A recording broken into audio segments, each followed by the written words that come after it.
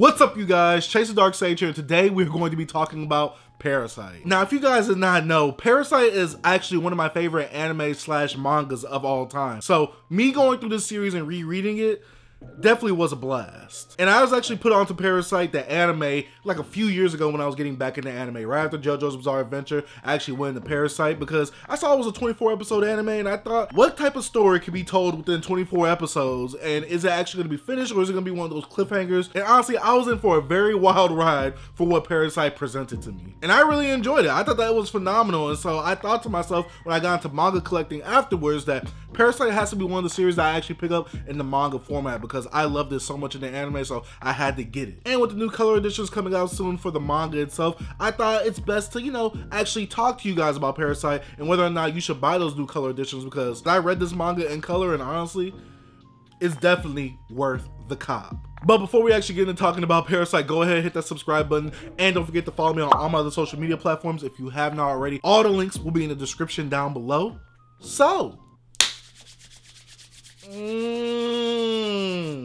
let's go ahead and talk about my boy Shinichi and Migi. Let's go ahead and talk about what Parasyte is actually about. This story centers around our main character Shinichi. He's your average high schooler with a girlfriend living in a two-parent household until a random parasite penetrates his skin trying to go for his head to take over his body, but fails at getting to his head. And since these parasites only have one chance to go for the head before maturing, this parasite fails and is stuck inside Shinichi's right hand.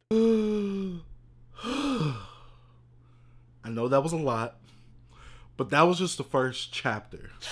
And to me, Parasyte has such a great introduction chapter. This manga then turns into a story of Shinichi and his parasite Migi having to cohabitate in the same body and learning to cooperate. Migi can't survive without Shinichi, and Shinichi has to learn with Migi being his right hand. Over the course of this, other parasites are invading humans, causing kidnappings and murders under the guise as humans. With only Shinichi being privy to this information, can he stop them? And also, he has to keep our boy Migi a secret for obvious reasons. But now with the plot out of the way, let's go ahead and talk about some of my pros and my cons. And honestly, with my first pro, let's go ahead and talk about the theming and the messaging behind Parasyte. Who are the true monsters of this world? Parasites are obviously depicted as monsters from the jump, but Migi, the parasite inside our main character, begins to question the morality of humans, seeing parasites as monsters more than themselves. How can parasites really be seen as monsters when they only eat one type of food and want to survive for themselves, while humans murder many different species to eat and value their lives above all other life? Now, this is the type of powerful theming and messaging that got me to even question if humans were more monstrous than these parasites. Second pro has to be Shinichi's growth and development as a character. Throughout the story, as Migi and Shinichi learn to cohabitate, Shinichi begins to lose or question what makes him human. What does it mean to be human? What's the difference between being a parasite or a monster compared to being human? Can he still be human even with the parasite living in his body? These are some of the questions Shinichi wonders and has to learn to figure out over the course of this story. You could definitely kind of see where Tokyo Ghoul got his inspirations for Kaneki and some of his early problems from. Seeing where Shinichi begins to who he starts to become over the course of this story is a very interesting growth that was well executed. Third pro has to be the uniqueness of Migi and all the other parasites. Now, throughout these chapters, we are introduced to many other parasites, and I love what the mangaka does with this opportunity. While some parasites do have similar personalities, it's the ones who actually have a bit of characterization that I dig the most. Migi is seen as a curious parasite, always wanting to learn and question certain philosophies and motives of humans while not having to consume humans like the other parasites. We also have Ryoko Tamiya, who wants to study and experiment with human life to the extent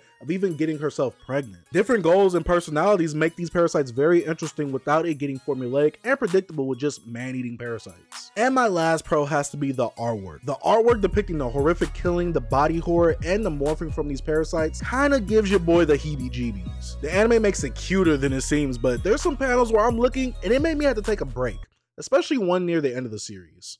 It still haunts me in my dreams to this day. But now it's time to go to my cons, which I really don't have any. Parasyte is a series that I love from the jump. It doesn't have any glaring issues that really take away from the quality of the series, nor does it drag out arcs too long. One thing I wondered while reading was, do we really have to go through these motions? But with what the manga was setting up, we did. This isn't a story with a specific end goal, which I love, so we're on the roller coaster ride that the manga is. Now, for the sake of criticism, I can nitpick one thing.